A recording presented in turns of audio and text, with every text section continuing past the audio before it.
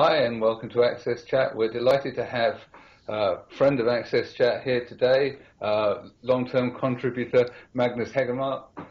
Delighted to have you here, Magnus. First came across you through another chat, which was neurodiverse STEM, and managed to steal you and your brain. Sure did. So, coming straight at us from your Imaginarium, where ideas are swimming around, and you can enjoy the joys of imbibing tobacco through an old proper pipe. I'm quite jealous as an ex-smoker. It's I'm sitting here enjoying your tobacco vicariously. Thank you for joining. I'm really yeah, that's a kind of special effect on the video. Yeah, Put on your 3D glasses now. Yeah, I've got some.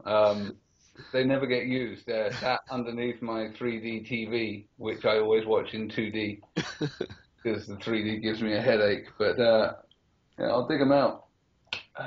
So, tell us a bit about yourself and what you're doing. I know you have number of interests. You're very diverse interests. Obviously, you talk about neurodiversity, but you work in the software industry, but also you do all of these amazing fine art projects as well. So let's start off with a bit about you, and then we'll dive into the various different areas of your creative and professional life. Okay, so thanks for having me. It's a real honor to be here on AXSchat. I am a middle-aged man, married. Yes, autistic kids do grow up, and some of us do find romance and get married. I married my high school sweetheart, Claire, and we have 3 lovely daughters together. 2 of my kids are neurotypical, and 1 is autistic.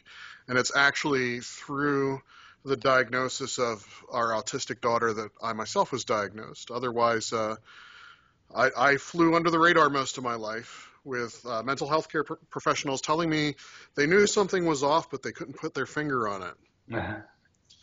And it was only when having the professional screeners in our home and in our lives evaluating our daughter that they started observing me and asking me questions. And so that really, I think, was a life changer. I think I would like to say, if there are any adults out there that know they're a little different, that are perhaps around my age, I'm in my 40s. When we were kids, they did not understand autism as a spectrum disorder, and they were not able to properly diagnose us. They can now. They can today. So if you suspect, go out and get screened. It was a real life changer for me. But through that, I started intentionally living life as an adventure every day, you might say. And I don't use that word lightly. Before my diagnosis, I was very rigid in my lifestyle. I would eat at the same restaurant every day, have the same meal at the same restaurant in the same chair every day. I was not able or interested in maintaining friendships. And it was a very lonely, solitary life. Coming out of the diagnosis, I spent some time gaining a better understanding of myself and my perspective of other people and their perspective of me. And I went on this mission, you might say, to better understand the people around me, to kind of learn the social skills that I wasn't born with. And the adventures that took me on. I mean, I became a bouncer at a rowdy nightclub. I actually joined a traditional motorcycle club. It wasn't quite Sons of Anarchy. We weren't selling guns and heroin, but we did party with the Hells Angels sometimes. Something we have in common. And one of the things that really stuck was I found a creative outlet through photography. People seemed to really like the photographs I was taking of them. And even though you can't swing a stick in my town without hitting 3 or 4 other photographers, something about my work was different, and I'm not going to say that I'm super well regarded as a photographer, but people noticed, and I had some success with that for a while. And now I'm taking it to a new step. This actually, my first entry in this project was just released last night. I call this Project MX. And it's really less about photography and more about building a deeper human connection with the people that I'm photographing.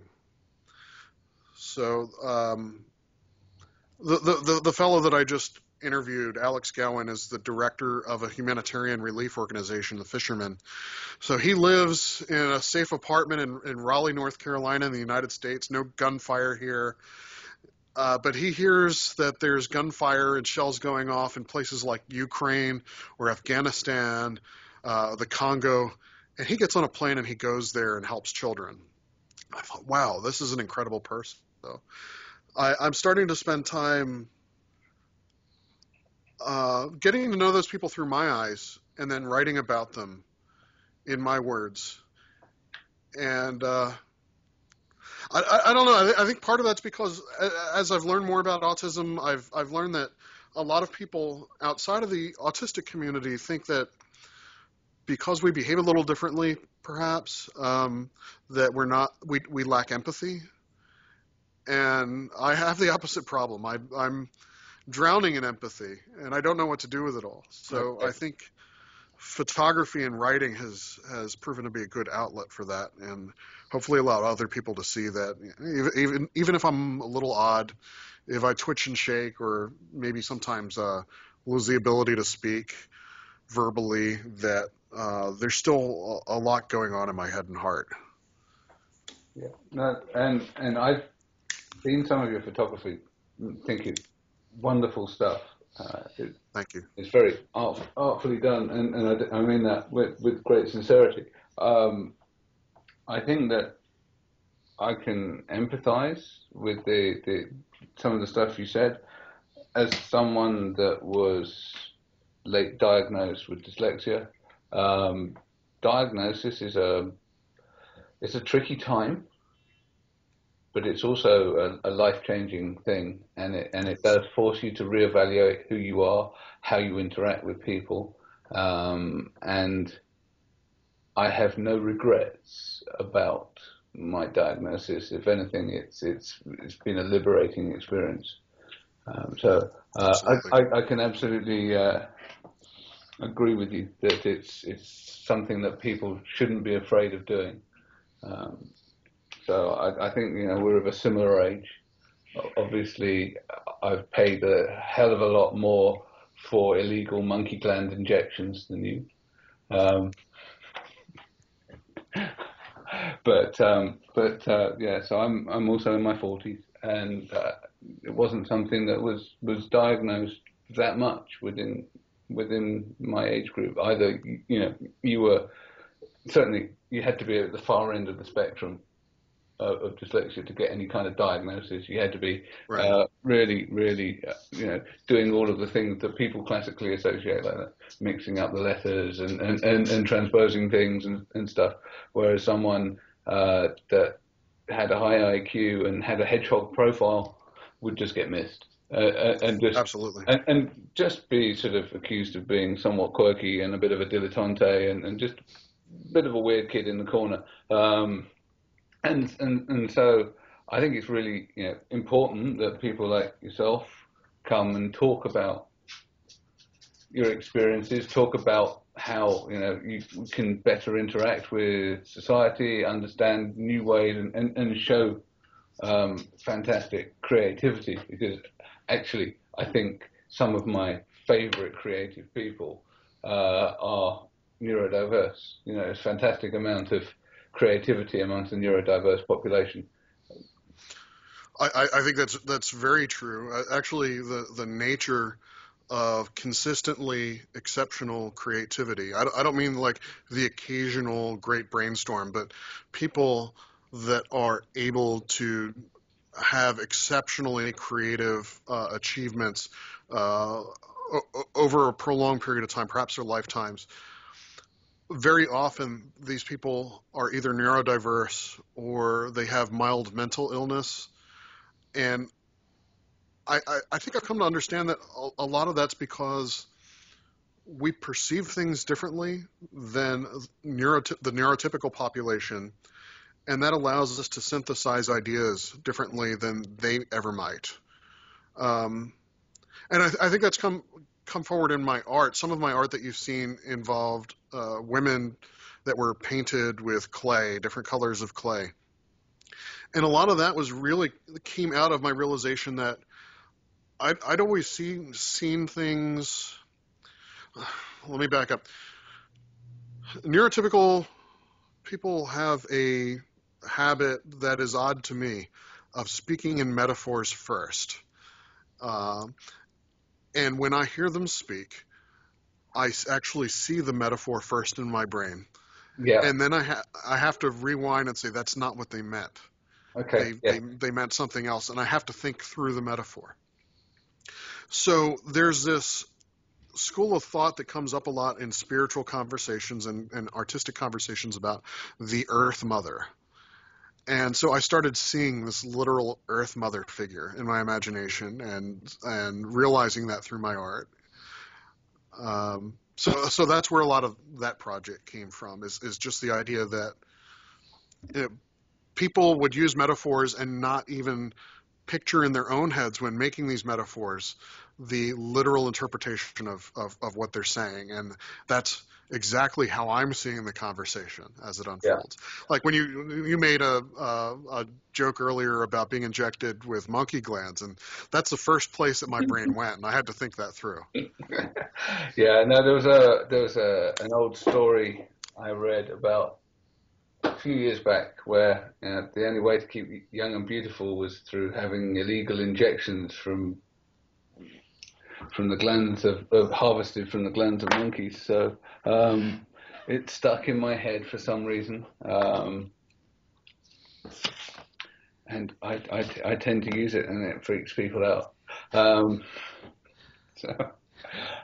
So I'm really interested in something that I know that you do a lot of, and that is you work in the IT industry for your sins, as do we all. But you do a lot of work around teaching people about high performing teams and stuff like that. So, but you have an interesting take on it. So can you tell us a bit more about that? Sure. I guess it would be about 4 years ago or so.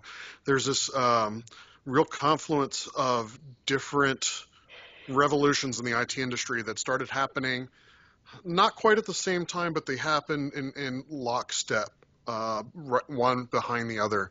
The open source movement rose up, and people started caring more about being able to see and touch and change the software that they depended on.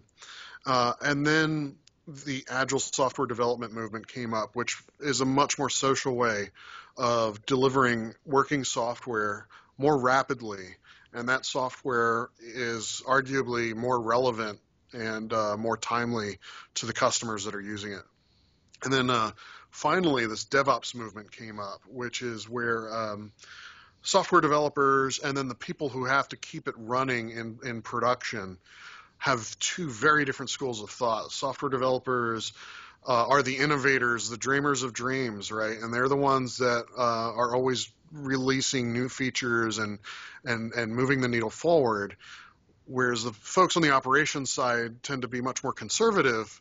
Their mission is to keep everything running and keep it stable. So all of these changes are terrifying. They're frightening.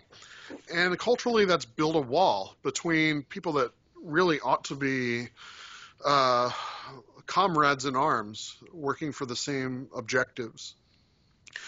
So I started to see the interrelationships between these three movements, and it really resonated with me. So I've been out in front of that. I've been blogging about it. I used to work for Red Hat Software, makers of Red Hat Linux, and a lot of other open source products. So I did a lot of blogging for them and realized, one, I really like the writing.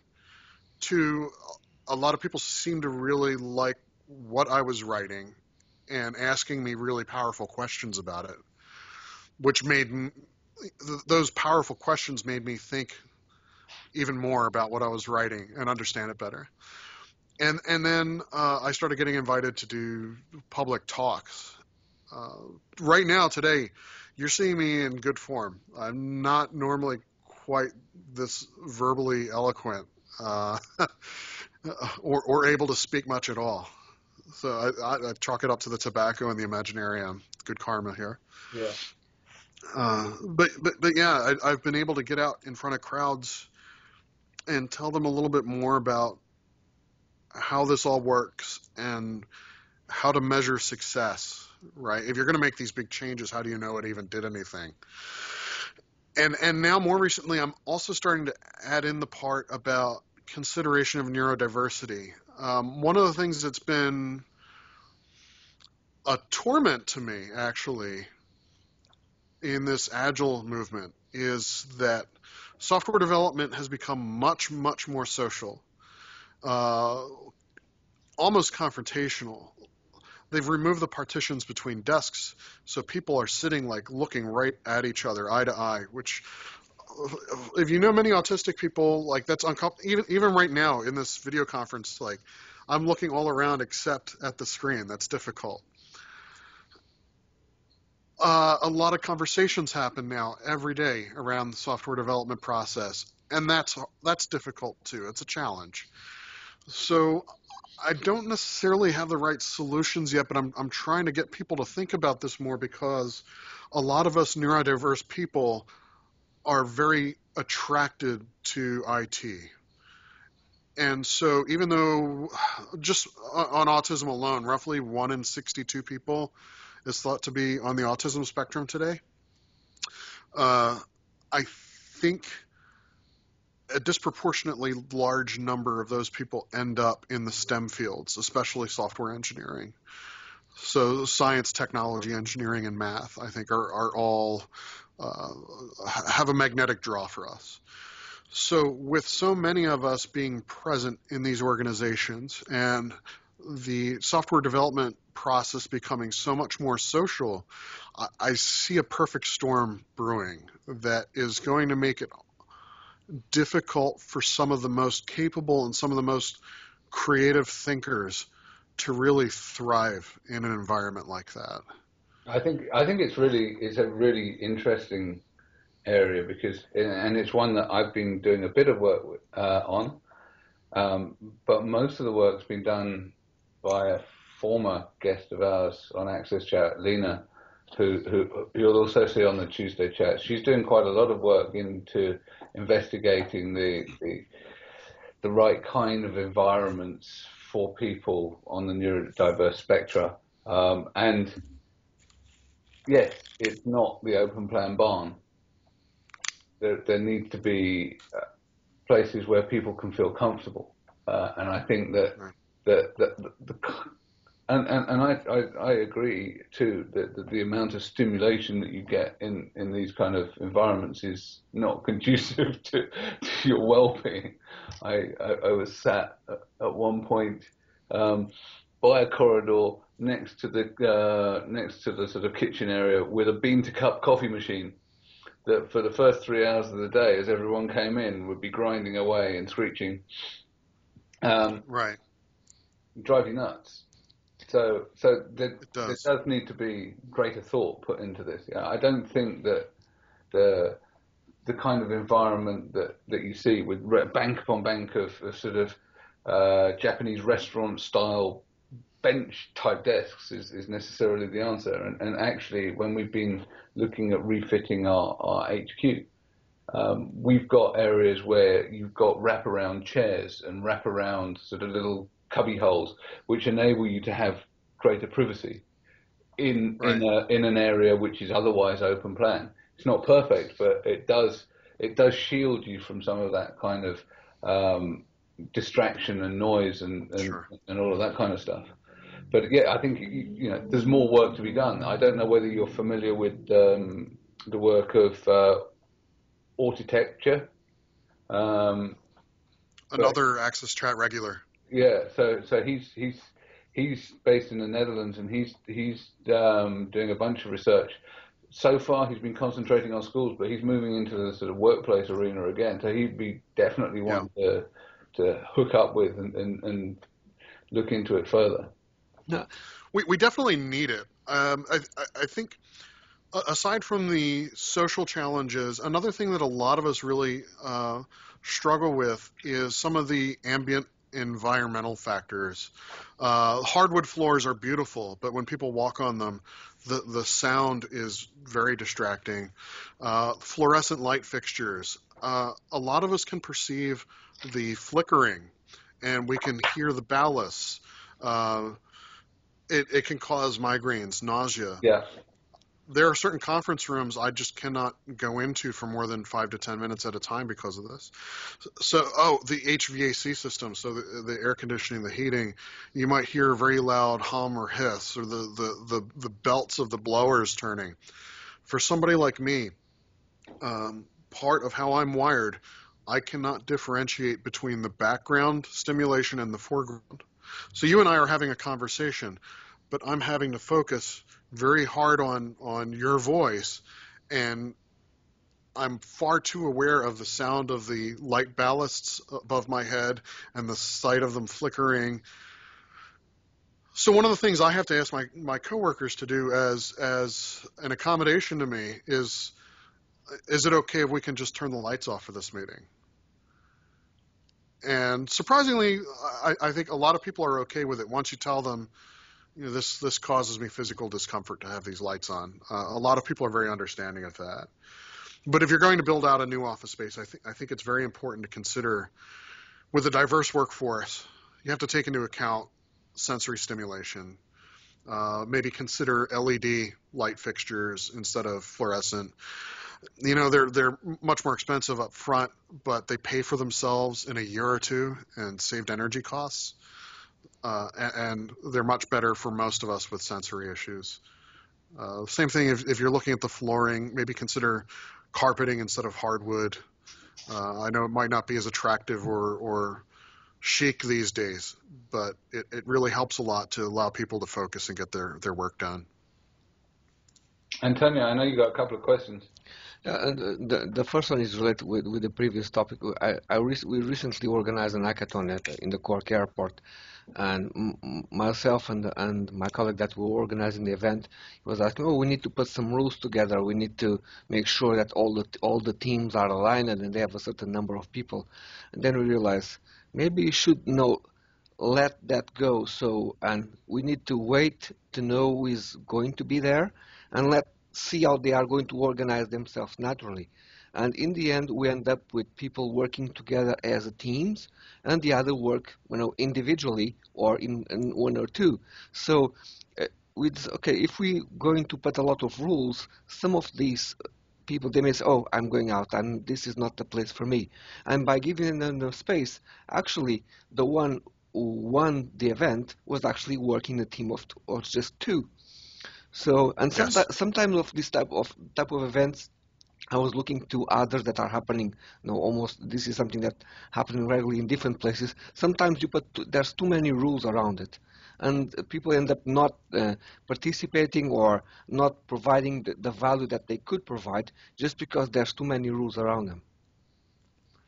I agree with that. One of the things I like to promote in my talks is don't be so dogmatic about your rules. But be very dogmatic about your values and your principles. Decide as an organization what's important to us. What are the things that are going to guide us morally in our decision making, and write those down and stick to those. And whenever there's a disagreement, you have something to refer back to as a moral compass.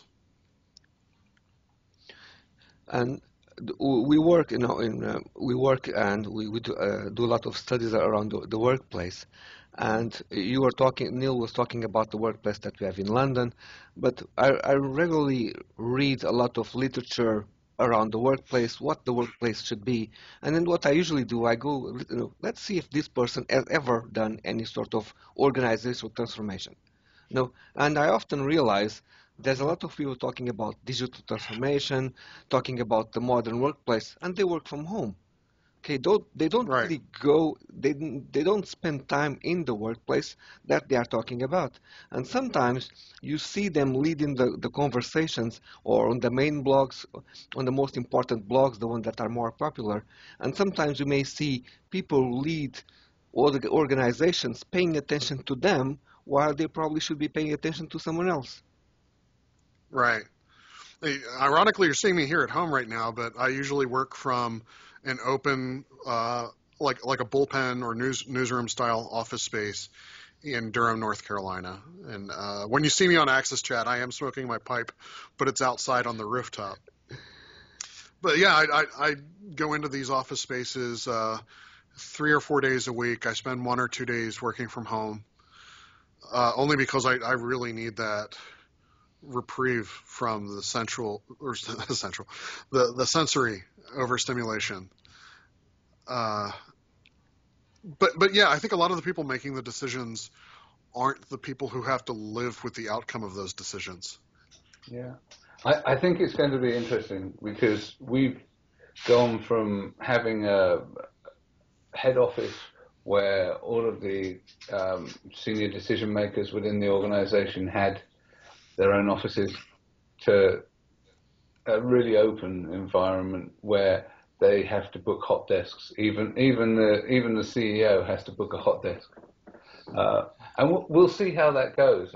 I think there may be some swing back the other way, because I think that there is something to be said for having some personal space. It's one of the reasons. Someplace to call home. Yeah, absolutely, and I understand the need for flexibility. You know, we quite often, as people are traveling all over the place, you need hot desks. Hot desks there is a validity to the case, but not everyone should hot desk, and there are good reasons why people who are neurodiverse may not want to, and may be more productive if they don't have to. You know, I work from home now. I have to say that wasn't something that I'd anticipated enjoying that much, but I'm much more productive because I have a space where I don't get interrupted. I can have my setup permanently there. I'm not having to pack and unpack everything all the time. The only problem is I'm twice the size of what I was a year ago because I'm only a few paces from the fridge. I know this pain well. Yeah. I think we're going to see this cycle of thrashing in how office spaces are appointed as long as we continue to pursue a one-size-fits-all approach. And there has to be a fundamental recognition, I believe, that we're not all the same. We don't all thrive in the same types of environments or on the same types of team structures. Sure. We are diverse. We are diverse in cultural heritage. We are diverse in neurology, in mental health, in physical capabilities. And I think office spaces and the cultures that surround those office spaces need to start playing it a little bit more loose and allowing different types of working environments within the same space to allow for those differences between human beings. Yeah. I think e-learning is almost at the same level because in the same way that we want to push a standard workplace, everybody should learn through e-learning, and we all learn differently. So I think there are two aspects that somehow connected in terms of the common approach and in the common solution for both of them. We need to give space for people to learn in a way that that works for them instead of just providing a standard. So I think that there's space for that as well. Yeah, I think it's one of these things where you frequently see, you know, whenever there's a new idea, there's a new paradigm, everyone goes chasing off, and you get these monocultures. It's a monoculture of Right. e-learning, a monoculture of open plan environments, a monoculture of, you know what, every service has to shift to digital. When in actual fact, you're much more likely to have a blended approach, and that's also the same, with people, with the way we are. We're all wired differently. I wonder how many truly neurotypical people there are out there, because again, it's a very broad spectrum. Mind you, I'm surrounded by neuroatypical people, so maybe that's why. But I'm like the Pied Piper for neuroatypical people. I think one of the things that I really wish would change is losing the stigma around being atypical. I'm one of the very few people I know who is autistic and publicly out about it, so to Yeah. speak. I do know people that I work with that are autistic but are not out about it. And I know people, I suspect a great number of specific people are on the spectrum and either don't know it or won't say it. Yes.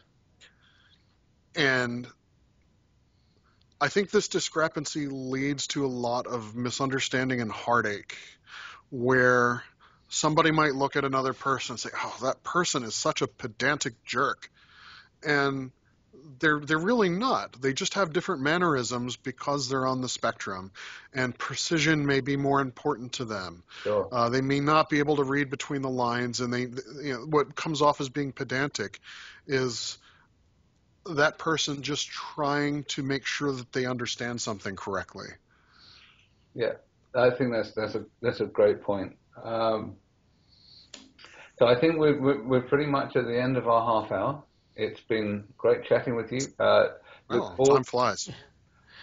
Look forward to being on Twitter, and it'll fly even faster when you're the guest. So thank you very much, Magnus. It's been great chatting. Thank you, and I'm looking forward to talking to everybody again on AXSchat. Thank you, Magnus.